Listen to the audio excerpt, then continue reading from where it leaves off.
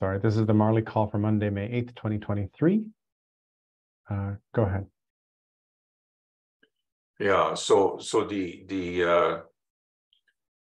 this destination piece. So we wanted to summarize, what does a community look like that has secured its environment, its watersheds, and its food, so I introduced the idea of a bioregion to explain, why that is an important part of a local or regional food system. I had a chance to explain that in some detail at a meeting we were invited to by the biotech industry. So this is a magazine, an online magazine, and they're going out to some huge number of people.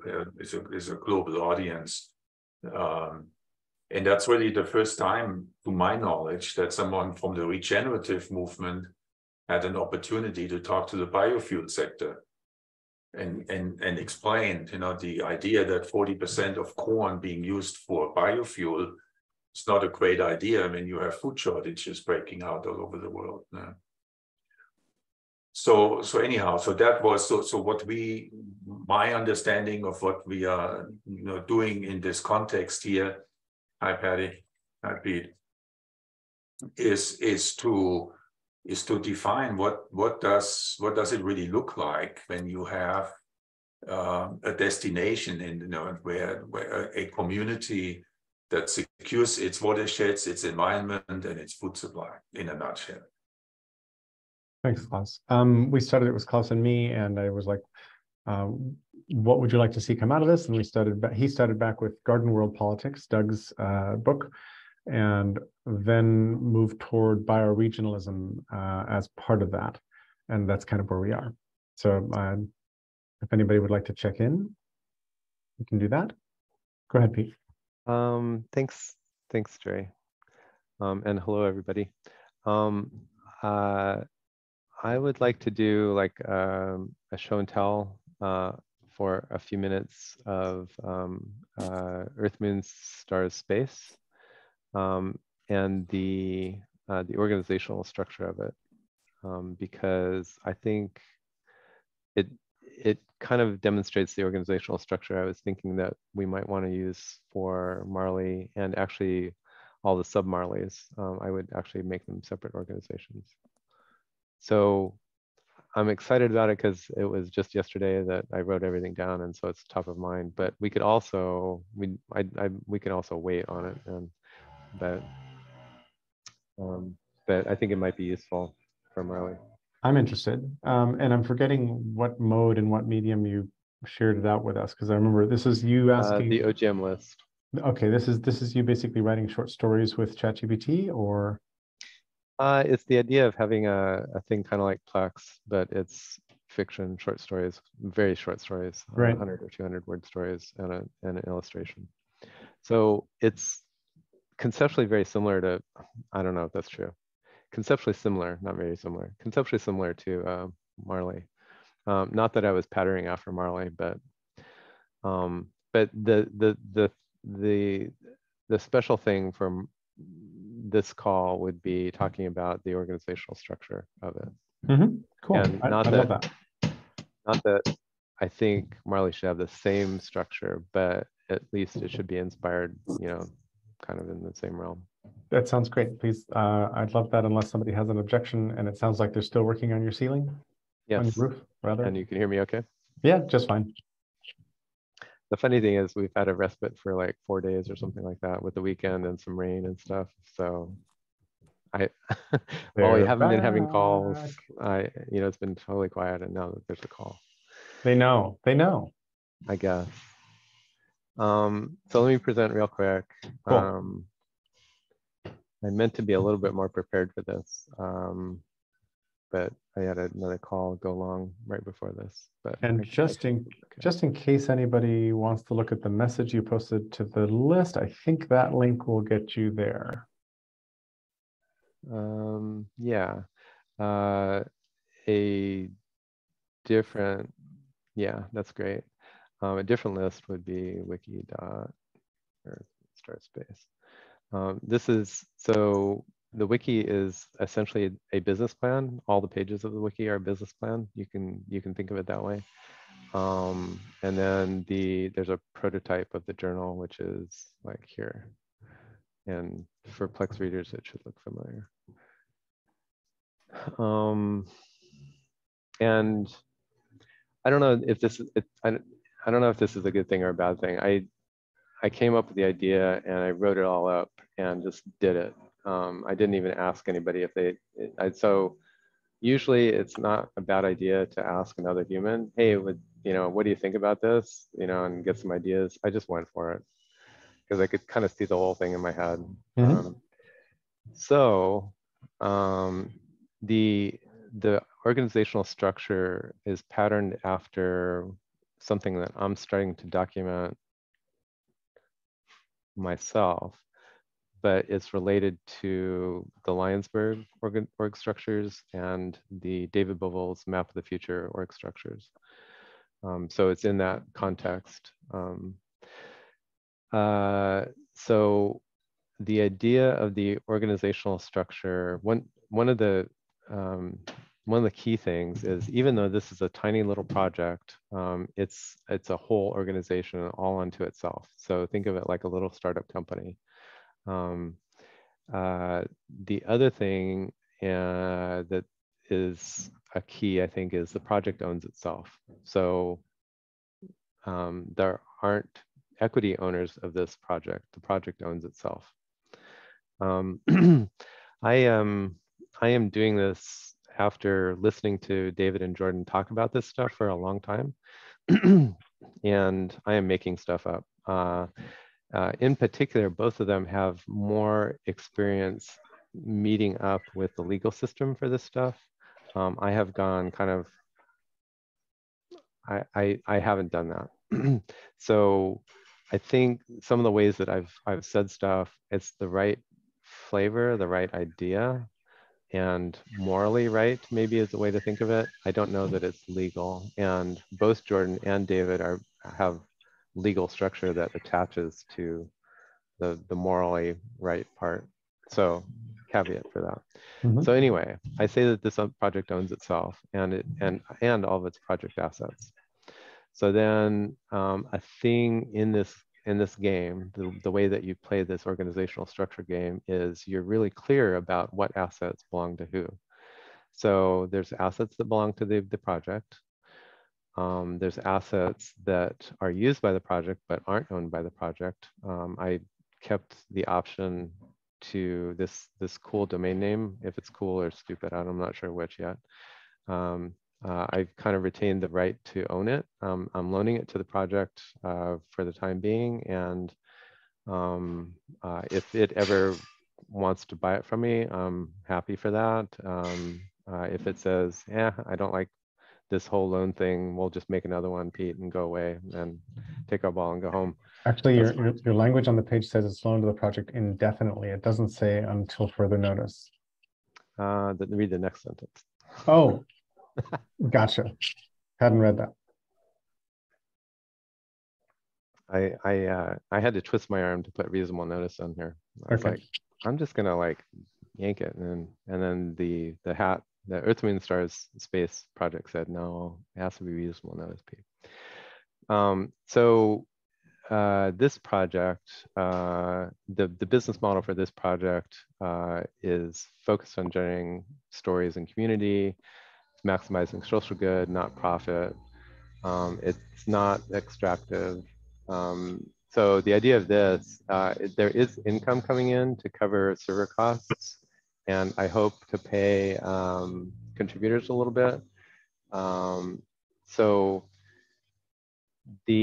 So nobody gets equity in this project because it owns itself, but the project does, let me find a page called Stories.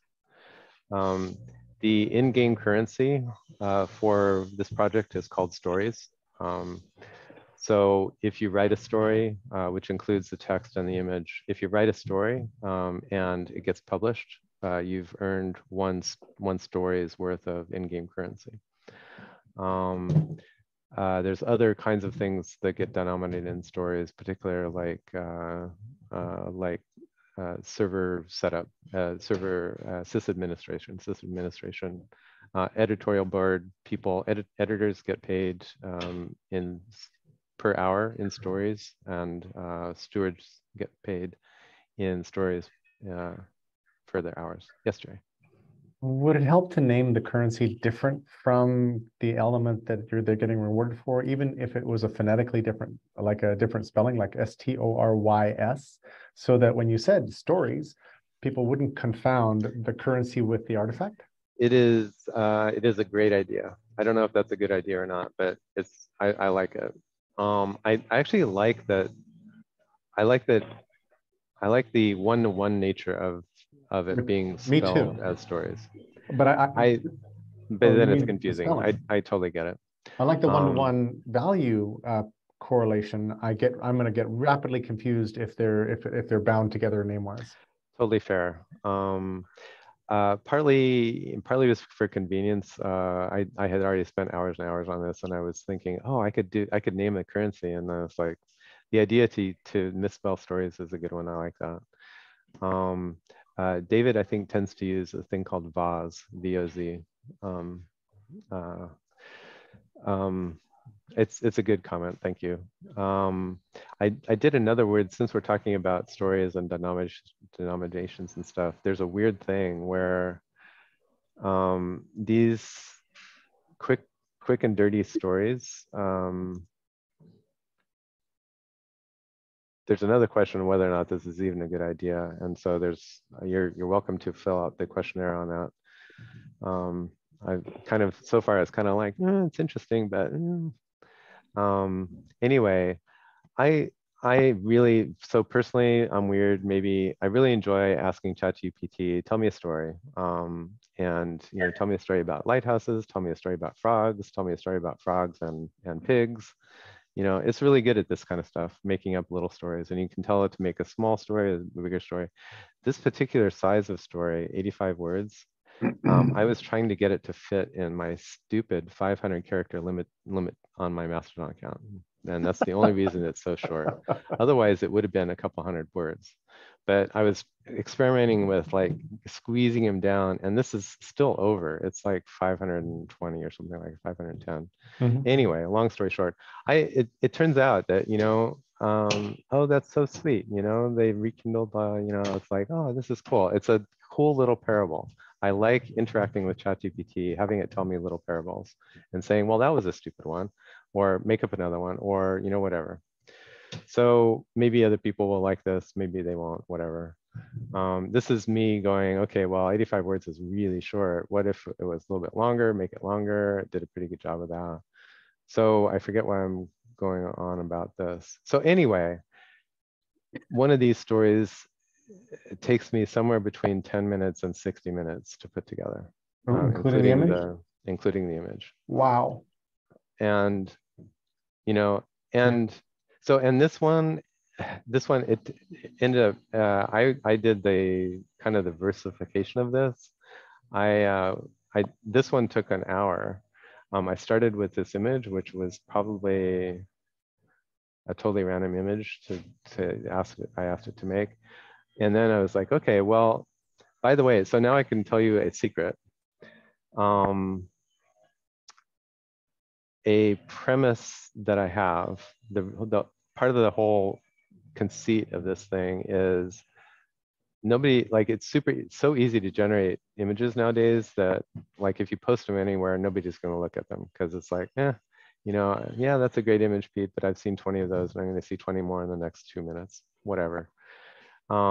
Similarly, like a little poem or a little story or a little parable, it's kind of like, it's too hard to read. I'm reading other stuff. I want to read about the Kardashians or something interesting, or the coronation, something interesting. If you put the two together, if there's a story and an image, I think it's a special thing. I think it's interesting. And there is some human curation stuff that has put them together and, you know, has been thoughtful about them. So it's easy to make this image kind of automatically. It's easy to make this text automatically. Putting together is actually a little human exercise. And so this one took me like a frickin' hour or something like that, because I was like, well, should it be verses? Should it rhyme? Should it not rhyme? Should it be, you know, what's the wording? What's the you know, what's the, anyway. So somewhere between 10 minutes and an hour. So I'm writing up, you know, here's the project roles. And I think we've talked about this in Marley. You know, there's going to be different kinds of, yeah, I had the role thing in the original. So editorial work, stewardship work, system administrator work, 2 stories per hour. So if you are in an hour meeting as an editor or an hour meeting as a steward, you get 2 stories worth of in-game currency. And so part of me is like, Pete, do you really want to incentivize people to try to write 2 stories every hour? Really? Isn't your quality going to suffer because of that? And I'm like, well, I don't know. So I went back and forth on 1 or 2 stories per hour for hourly work. So now I'm confused again. And Yes. this is because it says it's valued at 2 stories per hour. And I initially thought, oh, okay, so that's the currency and only means the currency. It doesn't actually mean an actual story was generated. It means that if you participated in this community in some other way than generating stories, Yep. like being a sysadmin or a steward or an editor, you would earn stories. And that would be equivalent to the work of generating a story and posting a story. And that's really cool. And then you just contradicted that, the sentence after. And I'm like, ah, shit, what? So I'm How did I contradict it? Because then you said, do I want this system to be generating 2 stories per hour? What I did was I flipped words. I flipped meanings really quickly. And this is an argument for having different words, probably different pronunciations now that we've talked through it. What I said probably was something like,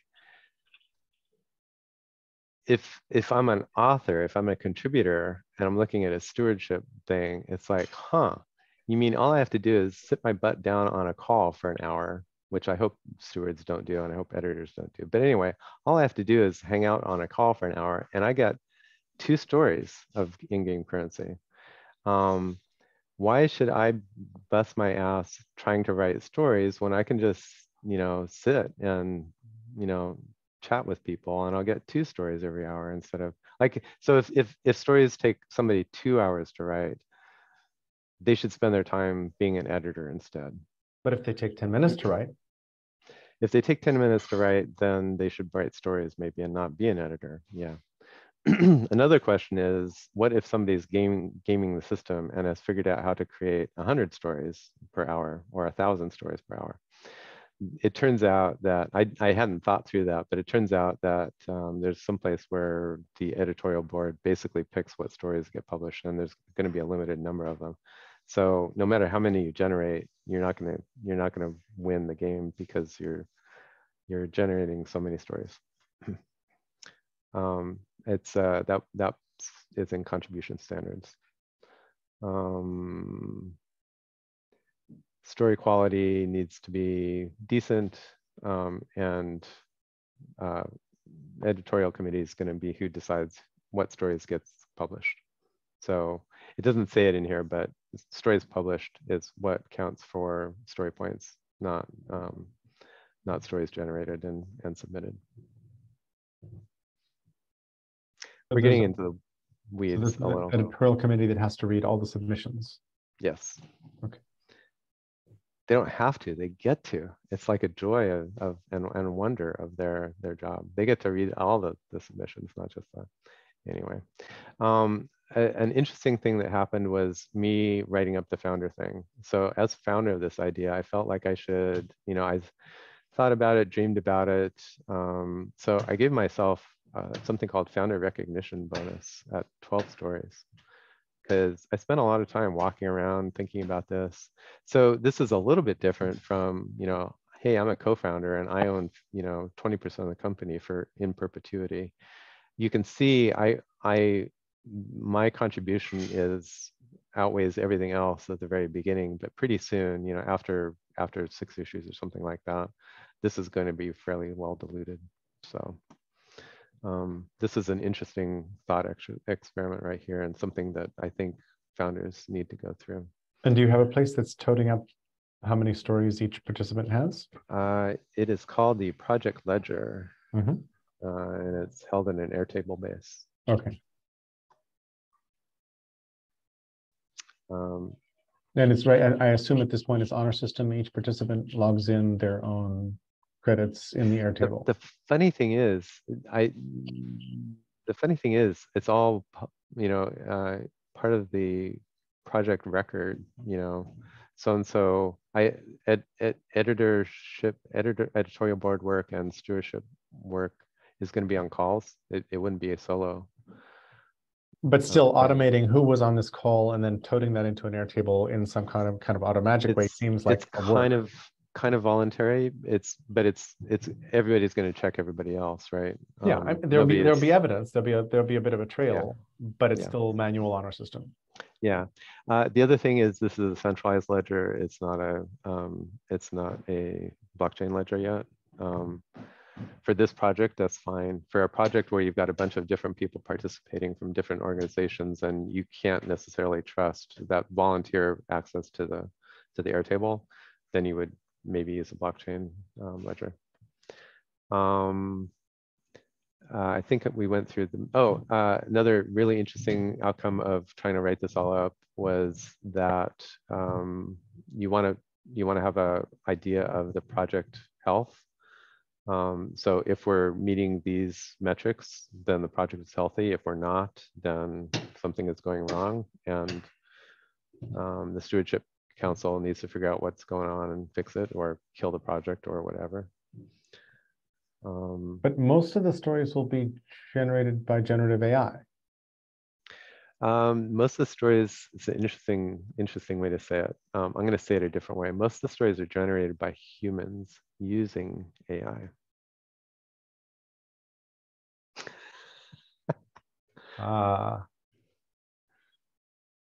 Anybody else? We have a different view of how the AI human relationship works, which is fine. And not the interesting part for Marley. I think the interesting part for Marley, although actually Marley is going to be inevitably using a bunch of ChatGPT, for better or for worse. But the interesting part is kind of the way the structure came together. There's roles, there's proportional shares. The proportional shares are not equity. The proportional shares are governance and profit sharing, if there is such a thing. There's accounting, there's a ledger, there's accounting for not like in-game currency and things that you have to convert from hours to in-game currency. Everybody else has been quiet. Thoughts, comments, reactions, suggestions? Yeah, I have too. I haven't been around for a few weeks, but I all of a sudden felt, and Pete, you alluded to this, like I was down in the weeds of something. As I understand it, Marley is the name of the big quote book project, and this is kind of a subset. And I'm still wondering, do we have a purpose or mission statement for the project? Because otherwise, let me try to take that. And apologies for the confusion. And the confusion is totally reasonable. Even more confusing, what I just presented is actually not Marley. It's maybe a cousin of Marley, or okay. a good friend of Marley. I would suggest pretty strongly that Marley itself and then individual books within Marley have this organizational structure, which sounds to me like a really big, heavy when I say it out loud like that, it's like, oh my God, Pete, great. You just saddled this whole thing with a whole bunch of, so thanks for going, yeah, that makes perfect sense. The way that decentralized work gets done is, or the hypothesis is that decentralized work that's a mix of for-profit, nonprofit, social good, whatever. The way that gets done is with the thing that we've been skipping over. OGM has been doing this because it's been trying to figure this out. You set up a project and then it doesn't have the rules here. You know, nobody's talked about, is there a thing that gets owned? Is there a thing that we're building together? Is there, you know, how do we do shares? How do we account for shares? So if you kind of upfront go through all of that, and then everybody knows the rules of the game. I hate that there are rules of a game. I wish that we could all just kind of kumbaya and just work together without figuring all this stuff out, but it works better for everybody. There are other mechanisms. Yeah, and the thing that this does help with is when you've got people from different cultures and different backgrounds and different expectations, especially about, you know, oh, I thought we were all doing this for free, or I thought we were all, you know, I thought we were getting a grant and we were all sharing the money proportionally. You know, even though I didn't have to do any work, you know, I showed up, and then anybody who's a member gets, you know, whatever, right? So set up the rules of the game. This particularly helps in situations where you've got different expectations. It's an expectation setting thing. So now, to answer your question, come back a little bit more, Stuart. This is Earth, Moon, Stars, Space is a separate thing, but I went through the trouble and effort of writing down the structure, and I was pretty happy with the way it came out.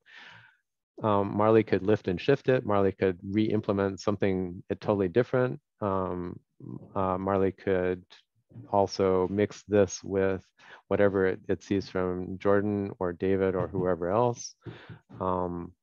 I think it's really important to have an organizational structure for Marley, and then probably for each book. The reason I think it's important to have the structure for each book is because if I'm contributing to a book, I'm not necessarily contributing to Marley, and vice versa. So the rule of best practice, maybe best practice is it's something like, if you have different people contributing in different ways, or if the assets are different, especially if they're different kinds of assets, you want to make a new organization, even if the people overlap largely. And this is something that we don't see in corporate things. It's like everything is part of the corporation, right? Everything accrues to the corporation, so they have trouble doing anything that's a little bit different or different shaped, or you have to go through a whole biz dev process to negotiate things beforehand if you want, you know, something in the middle. This is kind of built so, the right way to do it is not to create a situation where there's something in the middle of Marley that all of a sudden needs to be separate. It's like, just separate it at the beginning. Take a template for this organizational structure, implement it, poof, you're done. So I'm still a little flummoxed. I get the need for structure, but, you know, and I've said this. What the heck are we doing? I've said exactly. I've said this in every meeting I've been at. I can't put the details in without some larger structure. I don't know where to hang them organizationally in my own mind. Bye, everyone. I gotta go. I'll catch Oh, we gotta go. We'll see you, Patty. Oh, sorry. Bye. Bye.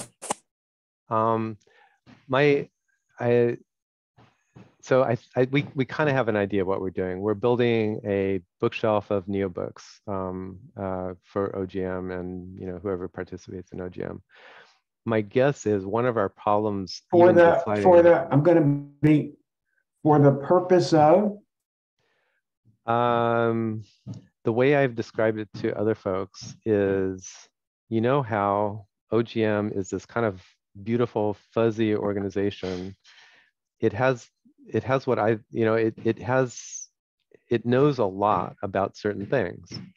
And, you know, when we all get together and kumbaya in OGM space, we're talking about soil health or regenerative agriculture or carbon mitigation or social justice or whatever. We always just talk about it. We don't write stuff down. So why don't we kind of try to crystallize that, condense the vapor into something that has more form and shape, so that we can at least start to, one of the ideas is just so that we can start to remember what we know. Because I've heard Klaus talking about soil regeneration a lot, but there's no book for it. Let's just have a book for it so that OGM knows what it knows, right? And then once we have that, you can imagine that once OGM has a book about regenerative ag or social justice or group facilitation, then we can share it with the world, right? Yeah, so what I'm suggesting in some ways is the obvious, but I think it needs to be clearly and succinctly articulated. OGM is a network that has been going on for X number of years, exploring 3 years, exploring major societal challenges and dilemmas, period. We have started a project within OGM called Marley, so that we can create a record, books, something to share with others about what the OGM group or certain individuals see. And that's what the project is. I mean, I would feel more comfortable with that. So we've said that over and over, but we haven't had a framework. We haven't had a governance framework in which we said, okay, Marley has said this. Marley has said this, not Pete on behalf of Marley or Jerry on behalf of Marley or Stuart on behalf of Marley. We haven't done that. So kind of the next step is saying, okay, there's a Marley organization. Here's the organizational rules. Here's whose governance. Here's the way the editorial board is set up. Is a book on the sequel to Anarchist Cookbook. Is that an OGM book? Editorial board says no. Who's on the editorial board that says no? What's their charter, right? So great. One thing, and then Klaus, I'd love to know what you're thinking. And I think Stacy's on the road. And happy to hear from you as well. So I think I see Marley as two things. I'm only going to describe two things right now. One of them is Marley is kind of the publishing arm of OGM, which means a bunch of different sorts of things. It means we're going to actually create artifacts that come out of whatever wisdom OGM holds. And there'll be an editorial board of some sort that figures out which one is an artifact, which is not, what is in bounds, what is out of bounds, how do we do it, all that kind of stuff. And that makes a lot of sense to me. And then how we treat each project is a separate, deeper question. There's a different aspect of Marley that's really important to me, which is Marley is an experiment in pushing and leveling up media and in stopping thinking about books. The books are just shiny objects to bring people in to go, oh, look, there's a book. I know what a book is. The more interesting thing is the curated wisdom that is on markdown files in a kind of wiki, in a space in the commons, in a space where anybody could come find it, to which we're going to do a bunch of other stuff aside from sort of linking it together. But we're going to repurpose some of the modules, reuse them in multiple Marley volumes, et cetera, et cetera. But the artifacts inside, under the hood in the wiki, are going to be far more powerful and interesting and useful than just the ebooks that get turned out. And so for me, the publishing of an ebook is kind of interesting, but only like a surface level thing. I'm vastly more interested in what happens to the content of those books and how it is made more useful, more accessible, more automatable. So the purpose is to create a resource of the brilliance of the open global mind. Yes. Or in fact, you could sort of turn that just a tiny bit and say it's to instantiate an open global mind of some sort in some prototype form. Yeah. Mm-hmm. So, and Jerry, I heard you say two things, or that is two things. There's the content volumes, however we end up calling them neobooks or whatever, and then it sounded like you were talking about the Marley production process. I'm not sure. I think Marley production process to me is still, hey, here's a bunch of markdown files. We're going to roll them up. We're going to put front matter and end matter, and we're going to squeeze them out through Pelican or EPUB or something, into a book format. So the Marley production process to me is still a book publishing process. It doesn't necessarily bridge into how OGM does knowledge. So there's a bigger question. Okay. Is there a Marley media model, MMM? There should be. If there isn't, and is that something? So it's promulgating that media model. Is something I heard you say. Yes, and I'd love to start some new norms for what happens when a book is published. Like, oh, every book should have this, and this, which are new artifacts that are part of a Marley book, that are really interesting, that change the nature of the book, and then we're off and running into other sorts of things. I want to drop another small little bombshell. You're pregnant? Which would be a bombshell. I do have one of those, but let's not talk about that today. It is a health condition. But the idea of when I hear dropping in some quote quasi economic structure, I blanch a little bit. Okay, I blanch a little bit because, as we've discussed many times, that's the economic driver that's taken us all over the cliff. So I that's just my thought about that one. And I want to go back into that conversation as well. I think that's important for us to talk about. I'd love to hear from Stacy and Klaus too. And go ahead, Pete. A quick question is, how do you pay for a server cost? Or if you need to hire a graphic designer to make a nice website? Yeah, well, it happens. We have to figure it out. Right. It sucks. I agree. It sucks. Yeah. Money sucks. Yeah. I mean, maybe some people will write and some people will create a website. I mean, I'm just thinking out loud. Well, that's why I appreciate it. It's a thing that is important to hear and remember and keep hearing. And that's partly, Stuart, why there's currency equivalents for the different roles in the project. Okay. So that not everybody's writing stories to earn currency in the project. Klaus, Stacy, thoughts, questions? Yeah, I mean, I understand the need for structure. My focus is on content, and so what are we doing here?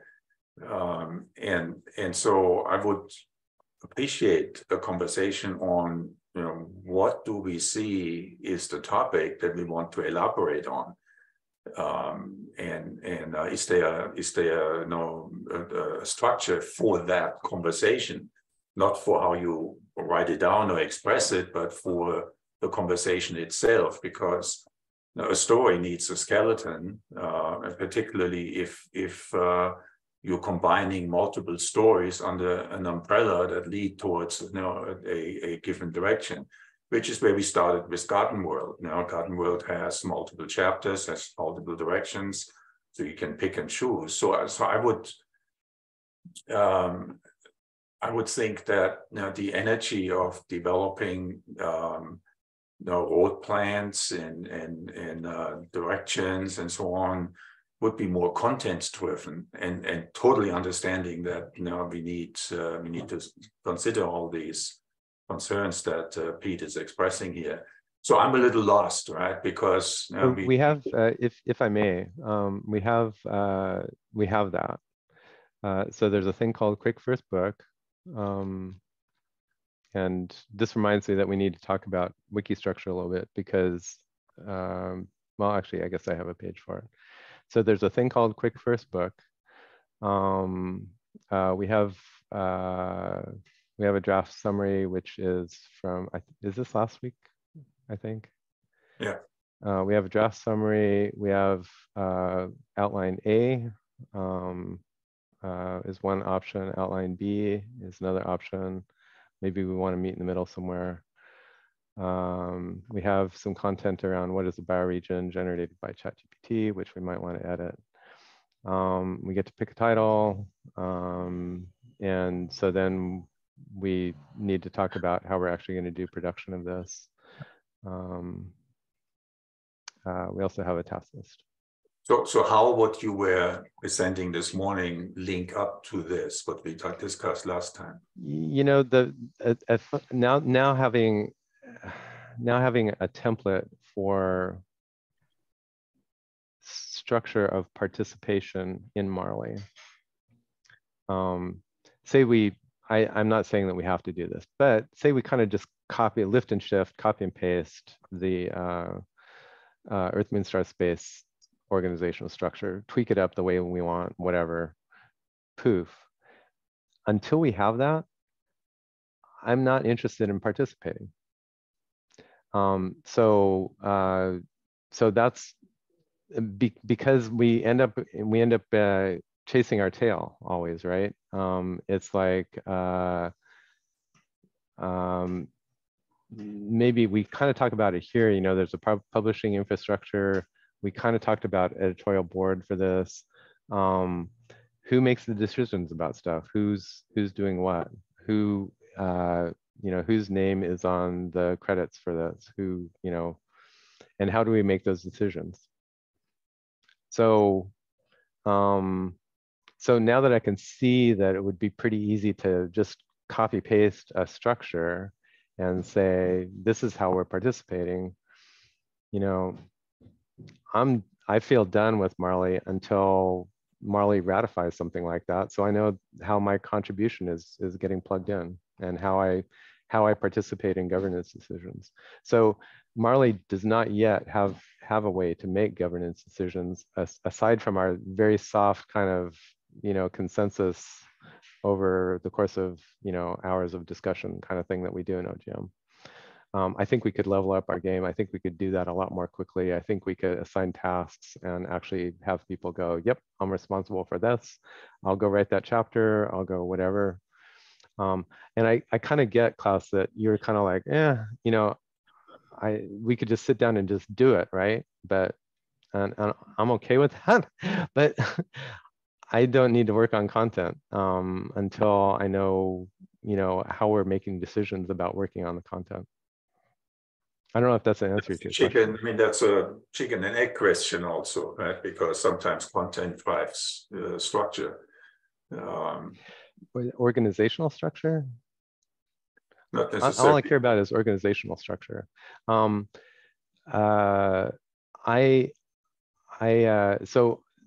to back up a little bit, Marley did have enough structure to kind of softly agree. Let me share my screen again. We've got enough organizational structure to kind of go, yeah, I guess this is a quick first book. Yeah, I guess it's okay. Let's keep doing that.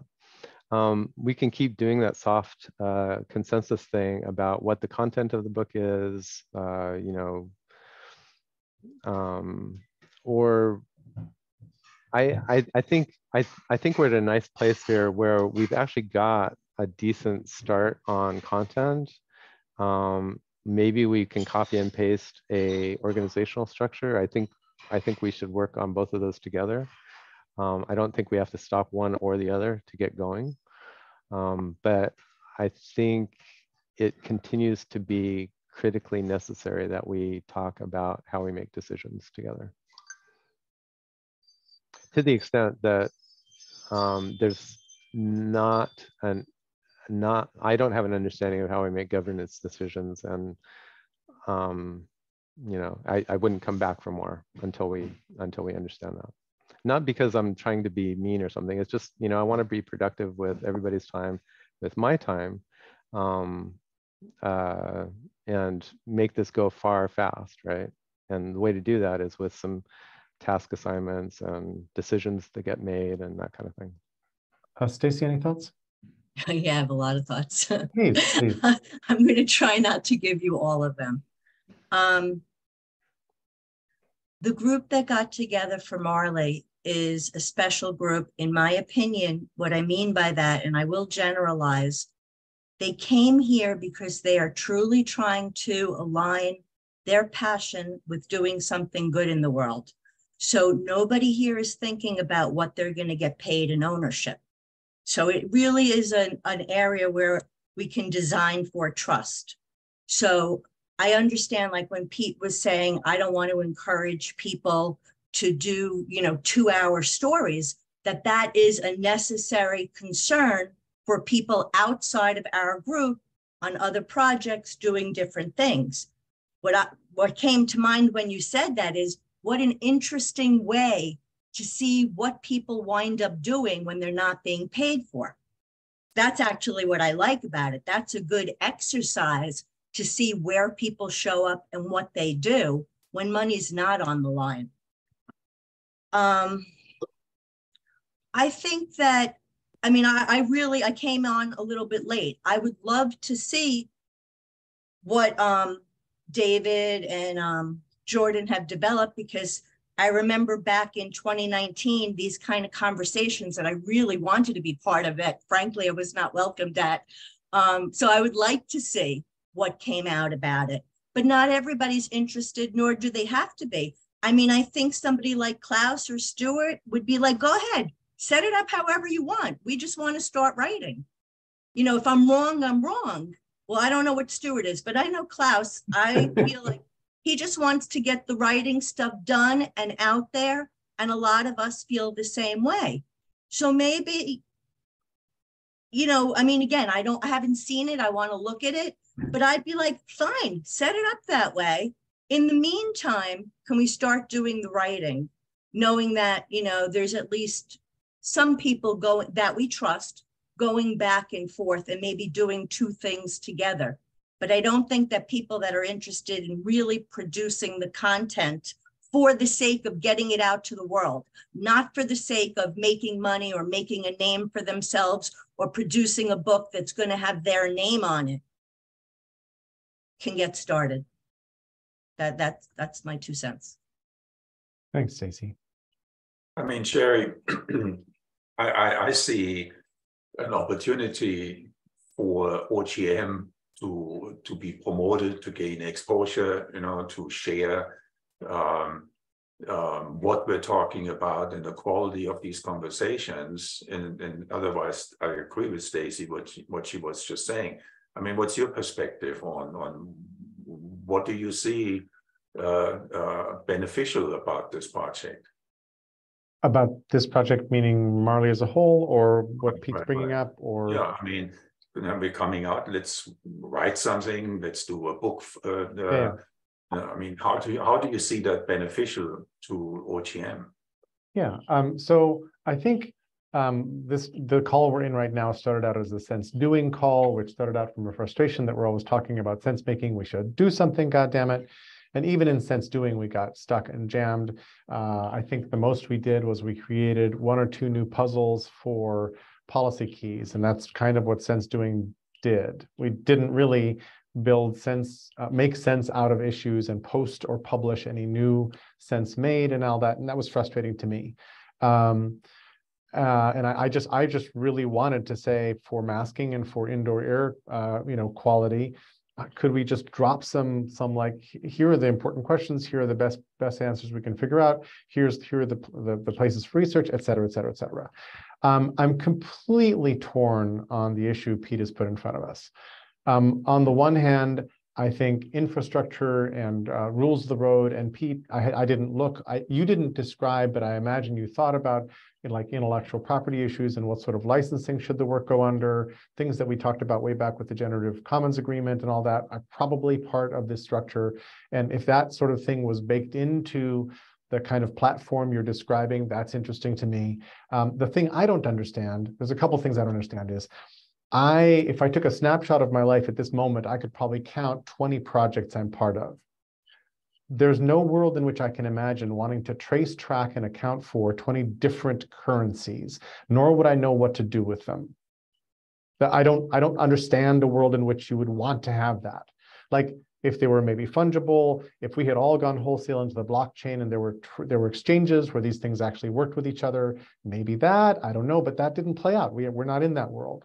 So I don't think of it not as currencies, but as contribution entries on a ledger. So on 20 different ledgers. So you probably keep a timesheet, right? I You don't probably keep know how much- timesheets anywhere. I'm terrible at keeping timesheets. Okay. I've had jobs where I had to keep timesheets. I hated them with a passion. Yes. Okay.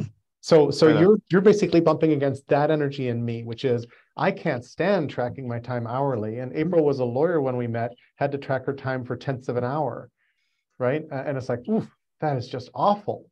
And the creative work that I love going into, you can build that into the organizational structure, actually. which is possible, and I'd love to hear how, because what I hear is, and we've had this conversation sort of back in Lionsburg days, I'm happy to put bit in mouth if I think I can work within the system.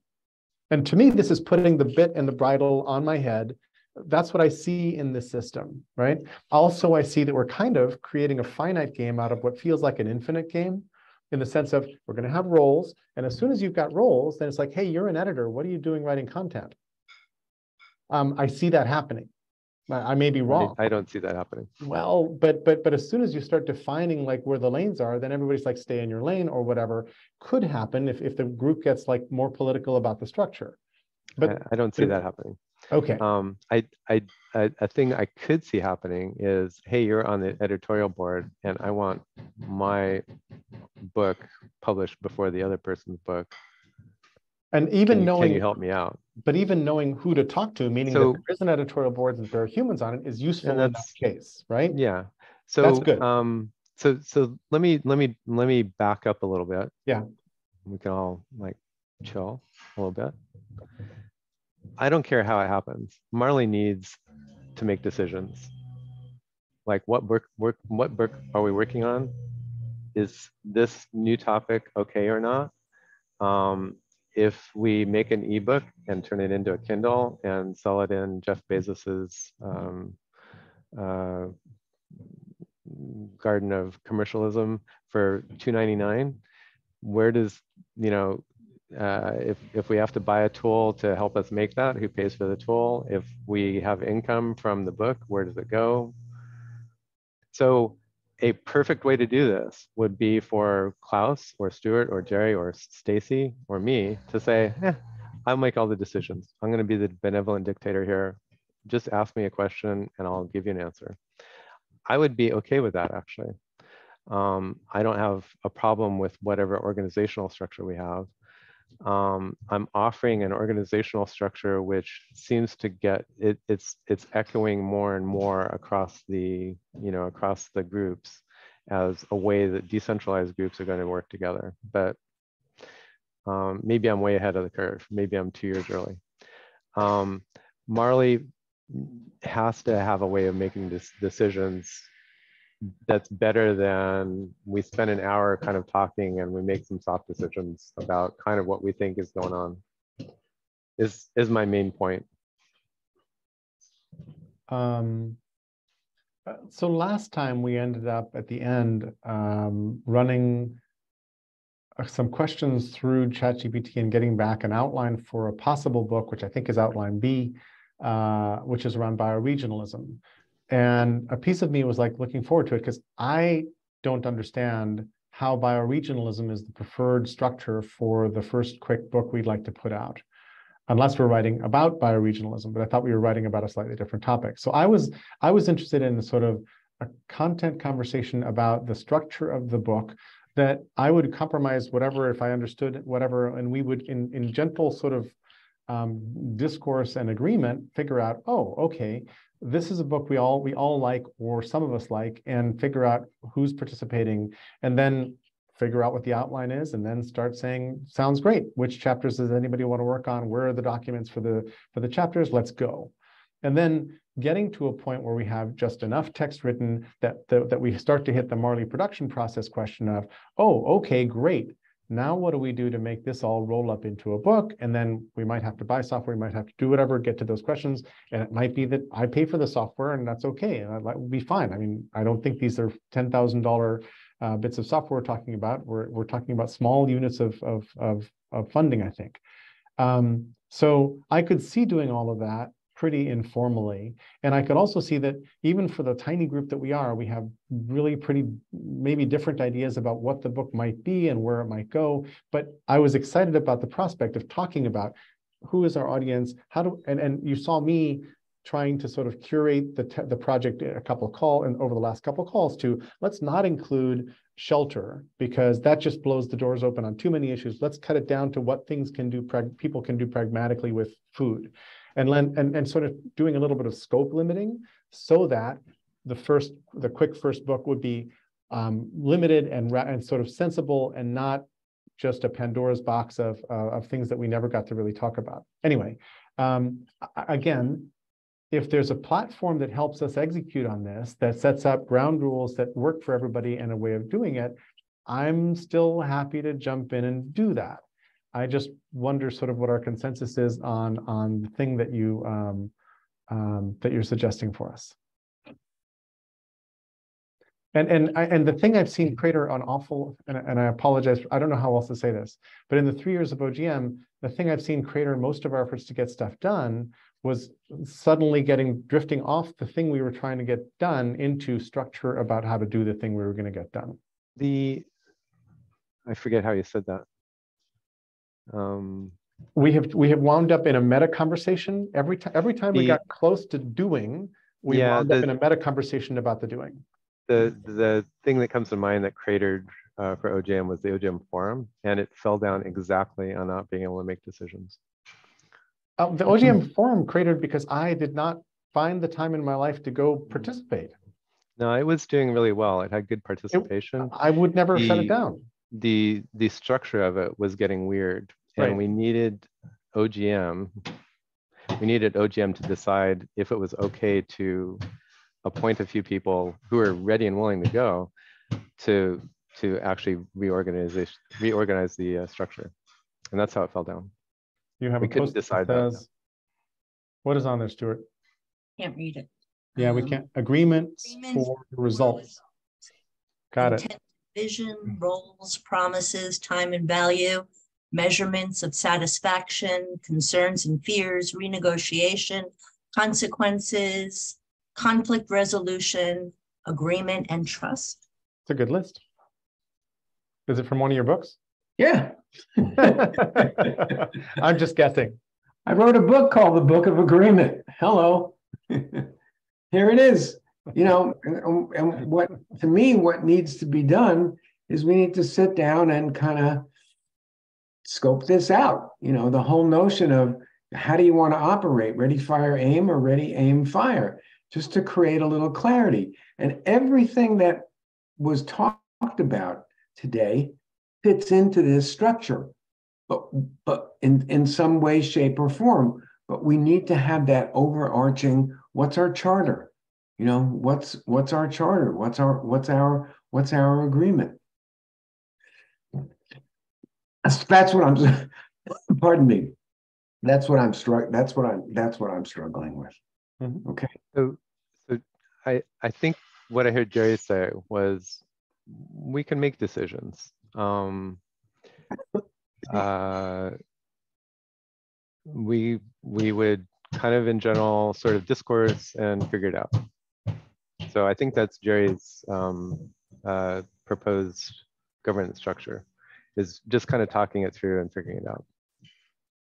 Am I capturing that? What I heard Jerry say just now is that we have a tendency to start a great topic, to start a conversation, and then we get lost in how to do it. Right? We get lost in the mechanics of it. Because we're all too smart and too experienced.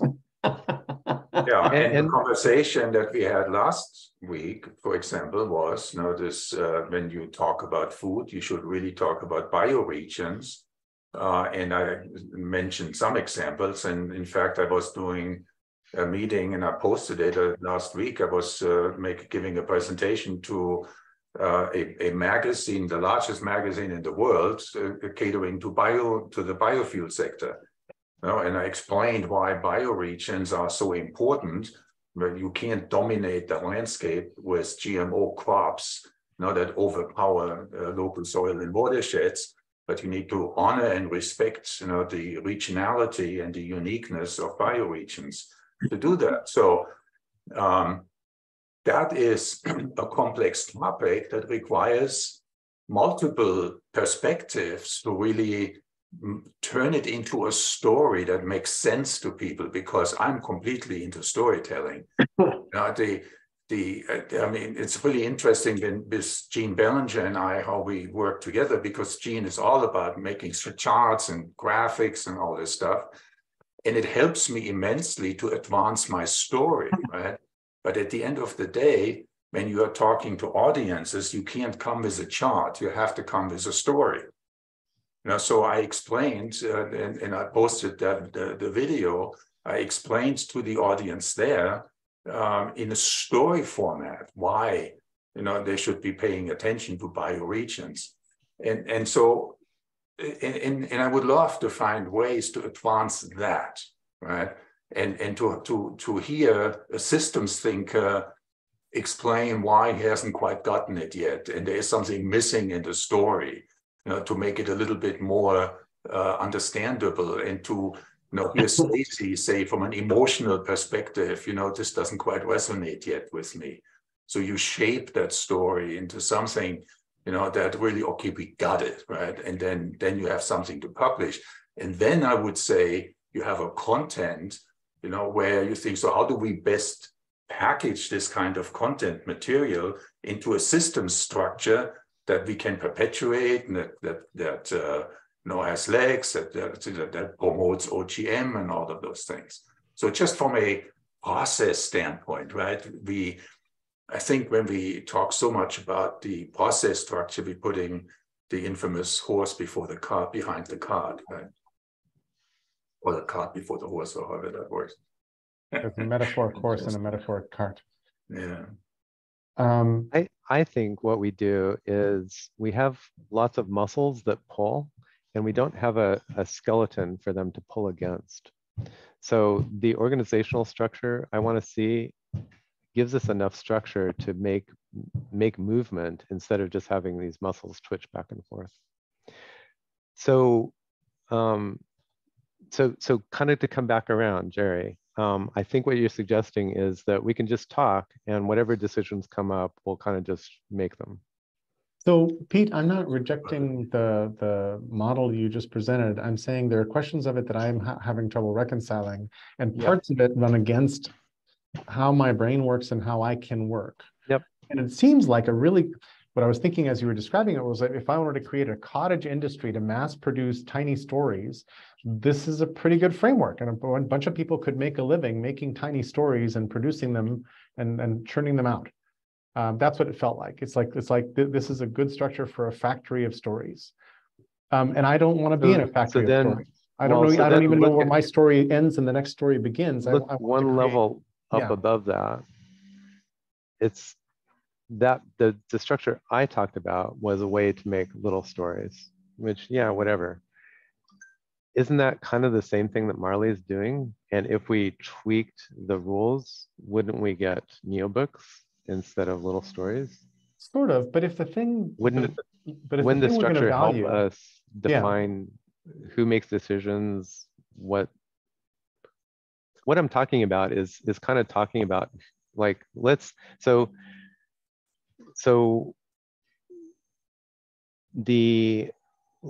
talk about stuff and kind of make decisions when we need to. It feels like it's just going to be slow to me. It feels like everybody kind of angles around, and we don't want to hurt each other's feelings about making a decision, and we want to be comfortable with each other. And I don't know that we do that. I think that we can talk things through and we can sort things out. I don't know that we dodge things to not hurt each other's feelings. I think we can get this stuff. So now I'm going to get pissy, I guess. I apologize. And I don't mean it. I don't mean to be pissy. This is a genuine feeling. I apologize for pushing us a little too fast. I am deep in the weeds on this essentially technology. It's technology. It's not, you know, and Jerry, you're right. It has edges and some of them feel sharp. This is my dream for what Marley, I feel, could be. I feel like Marley could be a machine to be building neobooks, doing new media stuff, and we could do it fast, we could do it efficiently. We could attract, we could say, hey, we need some people to be editorial board, we need some people to be governance board, we could attract more people to do more stuff and get it done faster because we would have an organizational structure. That's my dream. Yeah. And I'm open to that. Go ahead, Stuart. Yeah. So my offer is at any time you want, I will facilitate an agreement / charter / overview, which can be used to fill in any of the details. For example, you know, Pete, you were just talking about, you know, how do we make decisions? Great. Part of the promises of the elements that I just sent you is, here's what we promise to do when decisions need to be made. And we actually articulate that. Okay. But I think, I really do think that you need that big picture, and then you have stuff that you can hang your hat on. I mean, I have this vision that, yeah, all of these books can be produced, as Jerry talked about, access to some of the pieces of the, you know, the information that's present in various forms in various places. But let's create kind of an overriding structure that we can operate from. It sounds great. I like that. Pete, if we decided now to lift and shift the framework you said, what would that mean we would wind up doing right now for Marley? In the next 20 minutes, or on the next call? In the next couple of days or on the next call. But I'm like, if we wanted to implement what you're saying, what does that imply for us, like, immediately? I think a thing to do is to talk about roles, define roles a little bit better. I don't know if that's true or not, because there's actually in the original, you know, we have roles kind of set up for Marley already. We borrowed from publishing, and that's what we're sort of working with. Yeah. Yeah, but you need something more than just the publishing roles. You know, you need some, you know, infrastructure roles. You know, who takes responsibility for what in terms of infrastructure? And go ahead. So I kind of probably what Stuart said. I don't think we have a crisp statement of what Marley is or what Marley does. Or what we want it, the vision we have for our intention and vision for what it is that we want it to be.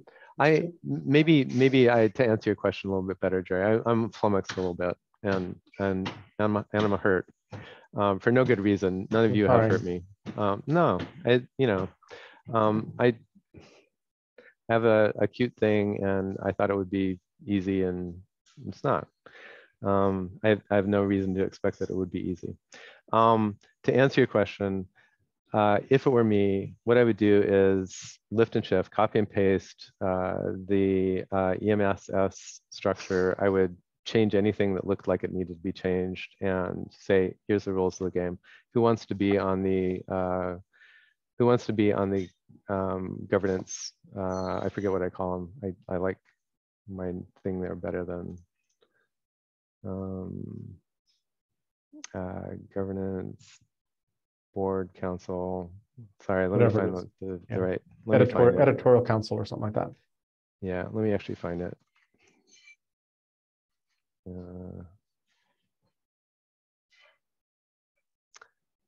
Committee. this week I like committee better than I like board and council. Okay. So who's on the governance committee? Who's making decisions? We do not have that yet, as far as I can tell, and I think it's important. Who wants to be on the editorial committee?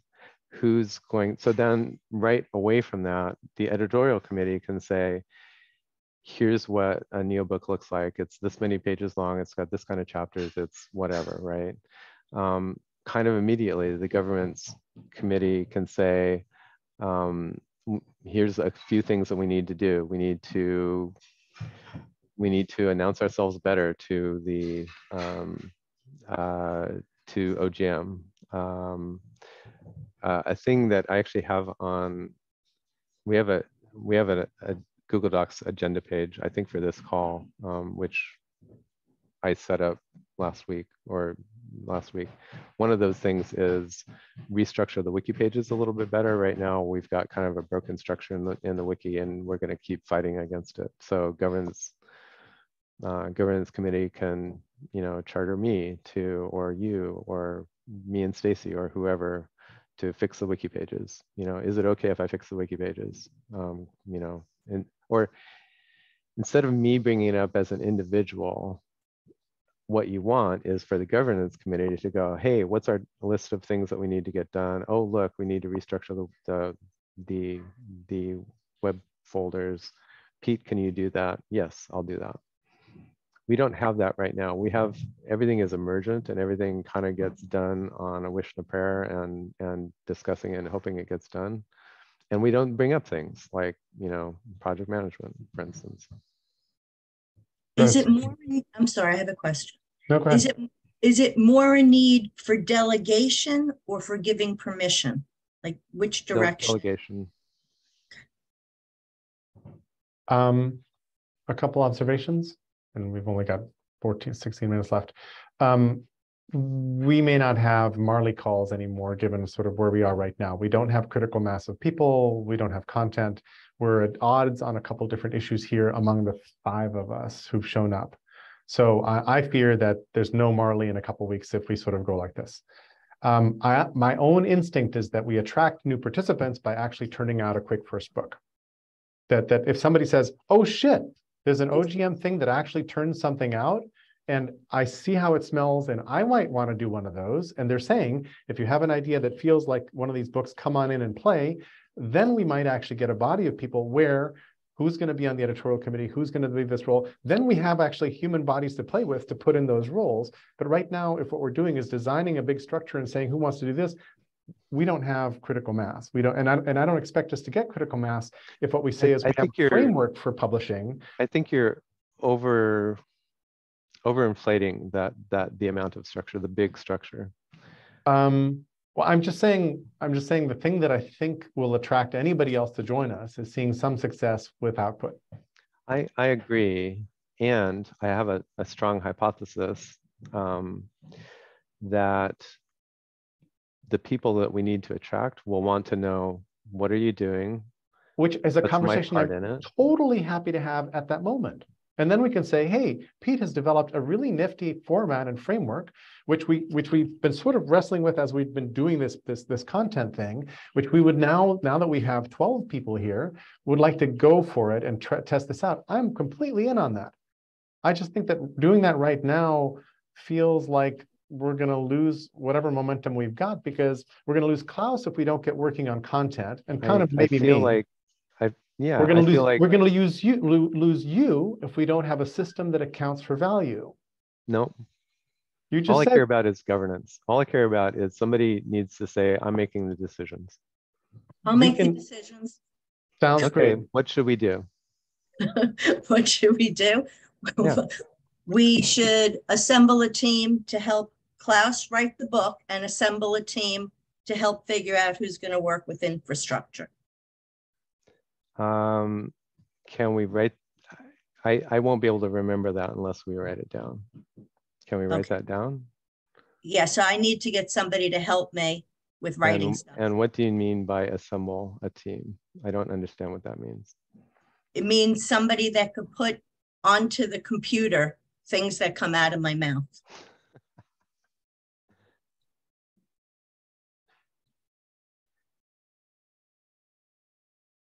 Well, it's roughly captured in chat a little bit. So two teams. One to sort of come around Klaus and say, okay, what is the book?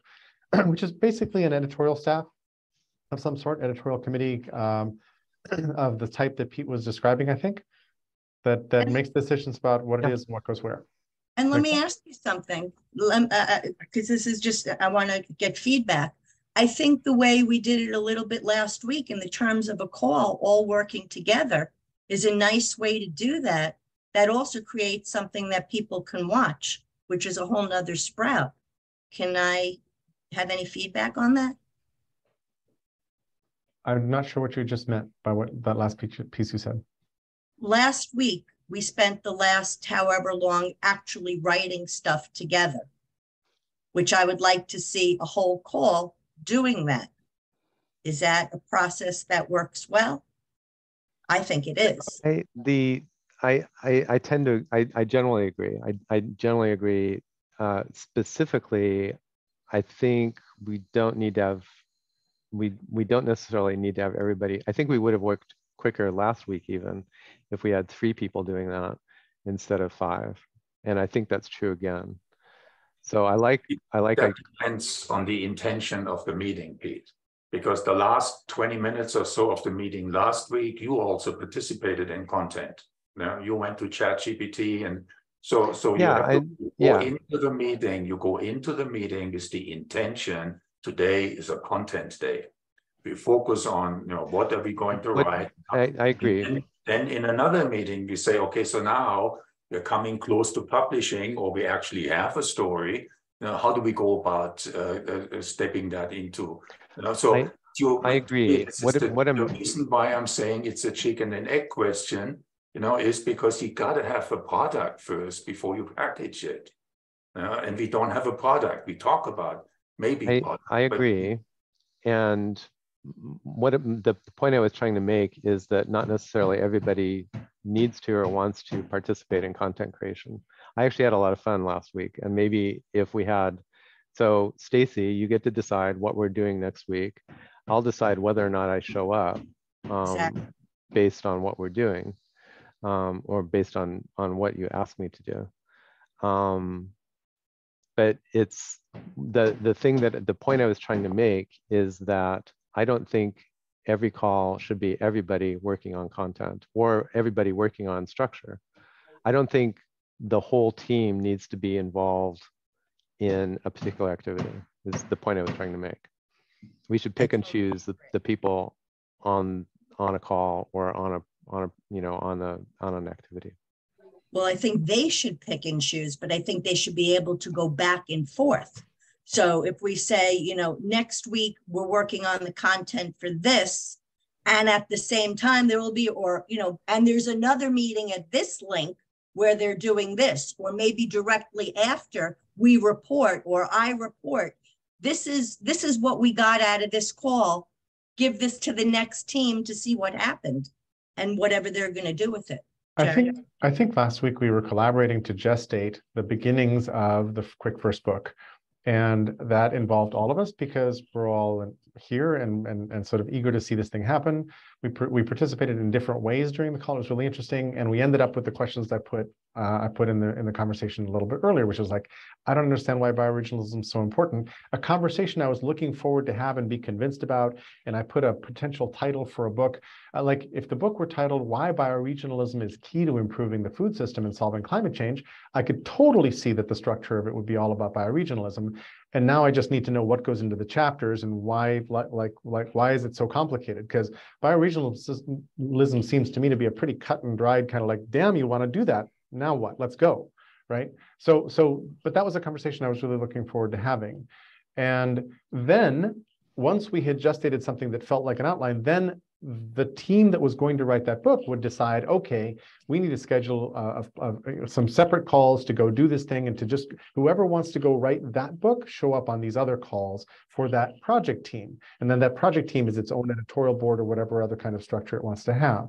That makes total sense to me, but we were really, really early in the process, just trying to bubble out one thing that felt like the Quick First book, I think.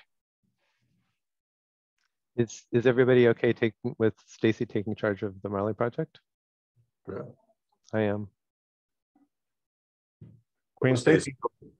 I'm just making the decision. I'm asking for feedback and then I'll just make the decision. That's Well, right. to my understanding, Stacy, you're going to know what we should do and tell us Well, what no, the project is doing. I know enough. I don't have the experience to do that.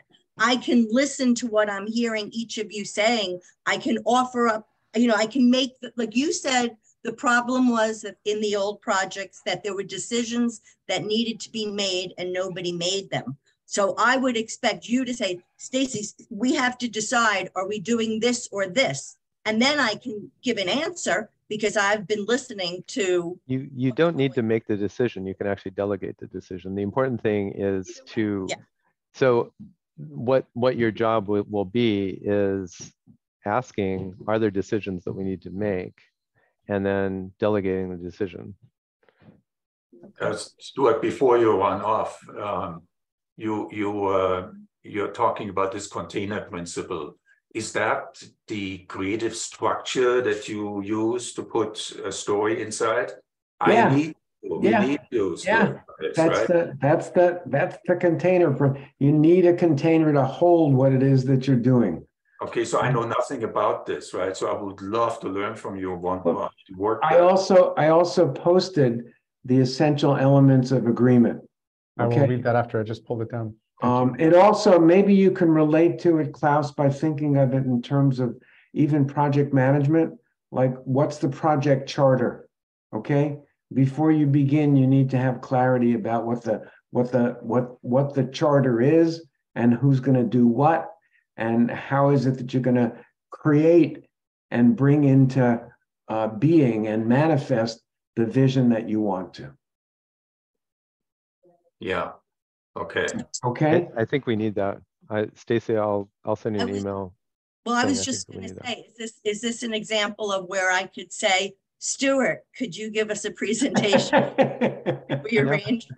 Yeah, So, of course. Let's arrange for a time where you give us a presentation on that. Great. Could happen next Monday during this call. I'm happy to do that. Okay. That's awesome. Okay. Well, it's what is it like storming, norming, forming kind of thing? Is that what it is, right? So that's all good. Thanks, all. Yes, absolutely. Forming, storming, norming, performing. That's the one, yes. Except for lawyers, they get stuck in billing. They get stuck in storming. They never get out of storming. Yeah. All right. Thanks, everybody. Very, very good. Thank you. Thanks, everybody. Okay. Wow.